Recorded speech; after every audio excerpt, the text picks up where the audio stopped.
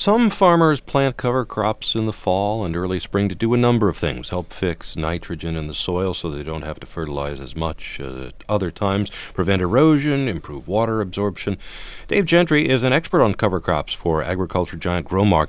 In Iowa, use of cover crops has risen from about 10,000 acres in 2009 to more than 300,000 acres last year. What's the trend in Illinois? Trend in Illinois is very similar. We see very quick growth. Many farmers taking a look at it, partially for forage. We've had a shortage due to the drought back in 2012 of forage for livestock, and it gives them another source to graze their cattle on.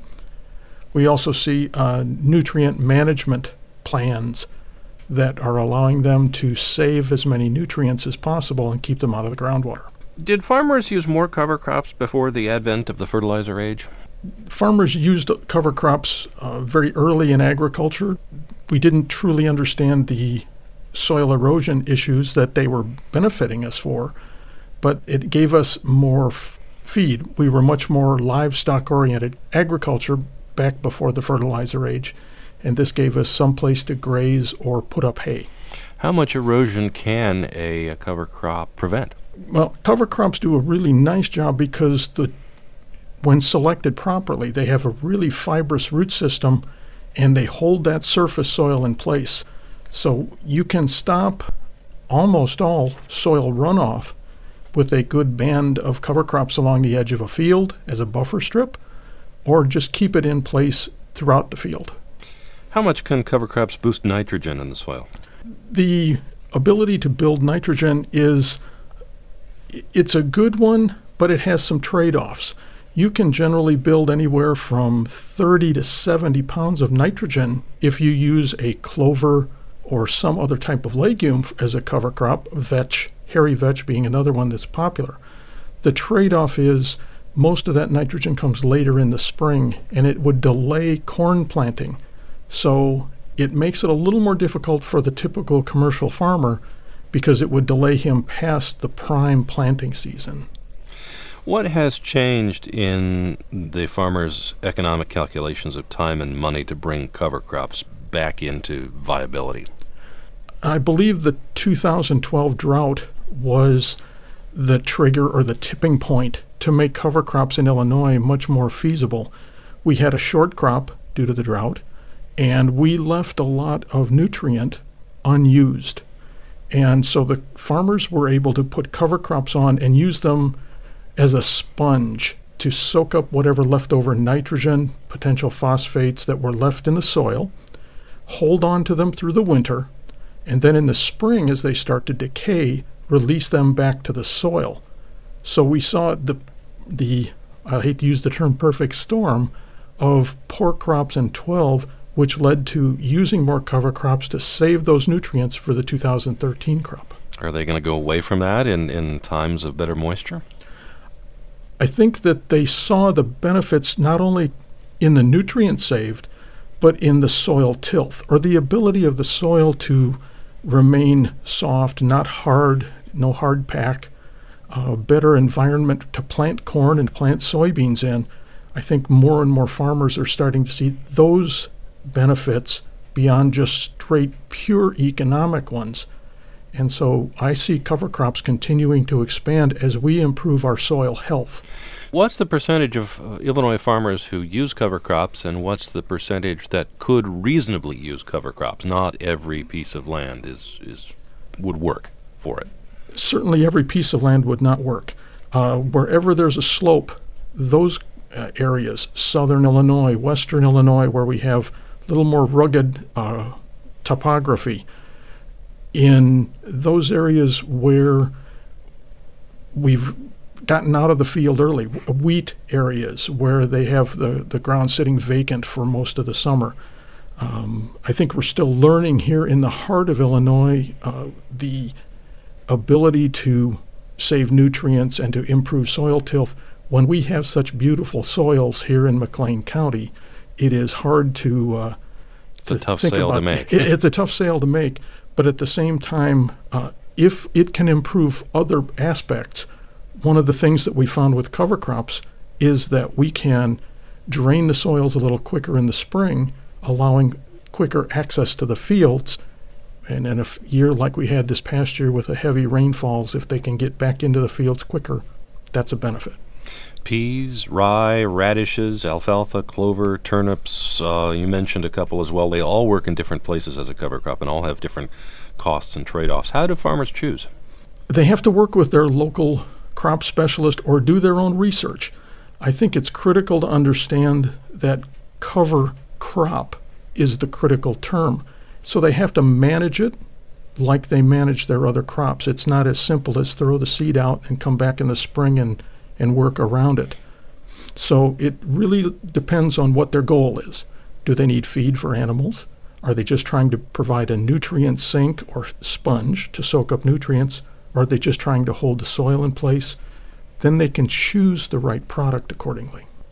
Cover crops need rain too. Late fall and early spring growing conditions can be even more variable than the seasons for standard commodities. How much of a barrier is this? Fall rains are always an important thing. Some farmers are now starting to aerial apply, in other words, use an airplane to fly them on in mid-August, where they have an opportunity to receive the rains of September before we might get the crop off, get started, and then once we release them by taking the crop off, let more sunlight get to them and let them grow, then they can get established and get through the winter. So that's one of the tools that we're starting to see, more early planting using airplanes. Should farmers use more than one type of cover crop in a given plot? The early data that we're seeing don't show any real pluses. One of the things that we do see a benefit in having multiples, and usually we're talking only two. We're talking a grass and something like a radish or a turnip, or going to a legume with a little bit of grass in it. The benefits that we see there is the diversity and the different root structures that help break up the soil. Is it absolutely necessary? Not really. They can fly on, go with something like a cereal rye late in the year, or we call them tillage radishes. They are really large tubers. They can get anywhere from 18 to 24 inches long and can be 4 to 6 inches in diameter. Use those alone or in a mix. Are tillage radishes edible for those non-farm background people who might be thinking that? Actually, they are. One of the jokes that I have made with our crop specialists is the new thing to put in their bag to carry with them is a salt shaker. Because as those radishes get in size, usually in November and early December, if they haven't frozen, they actually are pretty good. A lot of farmers leave them in, though, and then the root decays over the winter, and what benefit comes from that? It's an interesting concept in that the radish grows both above and below ground, and then the root below the tuber breaks up the soil. As the radish dies in the winter, it collapses on itself, and then in the spring when the warm weather comes, it rots, much like you would in a compost. But as it rots away, it leaves the walls of the soil these really nice holes that can be used for drainage to not only allow surface water to get into the subsoil, but at the same time allow quicker drainage so we can start to farm the ground in the spring a little bit earlier. What's the federal policy history on cover crops? The federal government has become much more aware, and I've had the opportunity to work with USDA and NRCS. They have programs in place now where they can work with farmers and help, whether it's in the planning phase or in actual financial support, to get cover crops, especially on highly erodible land or land that for some reason has some challenges production-wise. So there are some programs in place. In addition, they are also supporting research and other avenues that we can spread the word on use of cover crops. Are there fewer disincentives to planting cover crops from the federal perspective than there used to be? I don't know that there's fewer disincentives. The one thing you got to keep in mind is they have to be managed. And so come spring, it's important for the farmer to understand if he wants to get his crop in on time, he needs to get his cover crop out of the way. Whether he tills it in, sprays it out, it needs to be managed. So I don't know that there's governmental disadvantages, but there are management disadvantages that have to be addressed. This past spring, where we had a lot of rain, some people who tested and tried cover crops found out that they didn't get into them quick enough to get them killed, and then they become more of a weed. For a price of $3.45 for a pound of seed for tillage radishes or something like that, what's the farmer's break-even point? I mean, what does he have to gain to make that worth his while or her while? You've struck on a very challenging question. I don't know that we've been good at being able to put a dollar figure on the benefits. We know that delayed planting can cost us yield in both corn and soybeans. And so the ability to get a field dried out and get the spring tillage done, get in with a no-till planter earlier in the season has some very distinct yield benefits to the crop going in. Can we actually find a benefit to that dollar and cent wise? We haven't been very good at being able to pull that kind of research off. On the other hand, let me add that for those farmers that have livestock, it does improve their feed throughout the winter. So they can put a cereal rye, a turnip, a forage turnip on a field in the fall. It's going to grow in the corn stalks, and they can let the cattle graze the corn stalks and the turnips and the cereal rye. How many farmers does that really apply to, though? Most farmers are either commodities or beef guys. For those who are grazing beef cattle, it's exceptional. If they have a small number of cattle where they're just going to cut them loose on the field, it really works well. But most farmers don't do both. Right. For a cash grain farmer, he's got to take a look at the benefits of how it helps next year's crop, or if he left nutrients behind. And I think this is the one part that we take a good look at. If he didn't utilize all of the nitrogen that he put on last year in this year's crop, he has the opportunity to grab a hold of it, hold it into that radish sponge or into the cereal rye or triticale plants and save that for next year's crop.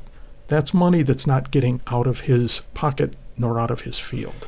Can he test the soil late enough to make it timely to apply a cover crop? Because if he has to decide whether to put in a cover crop in August, September, the nitrogen levels may not be where they are later on. Correct. Nitrogen is a very mobile nutrient, and throughout the year it's going to move in the soil.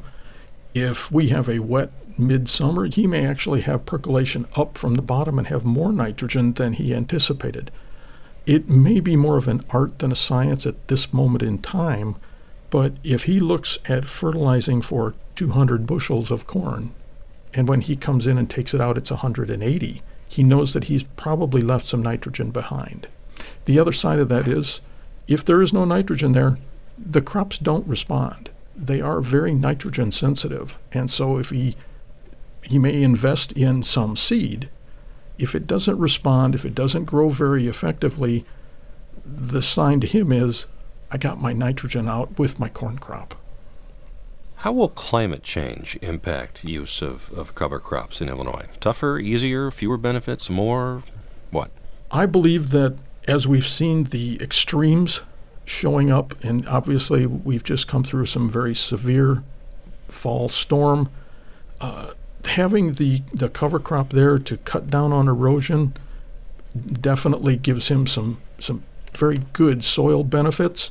As we see the extremes of drought and the extremes of really wet springs, wet falls, again, this can neutralize it quite a bit because it helps the soil structure as we move forward. Dave Gentry is an expert on cover crops for Growmark. Thanks for joining us. Thank you, Charlie. I'm Charlie Schlenker, WGLT News.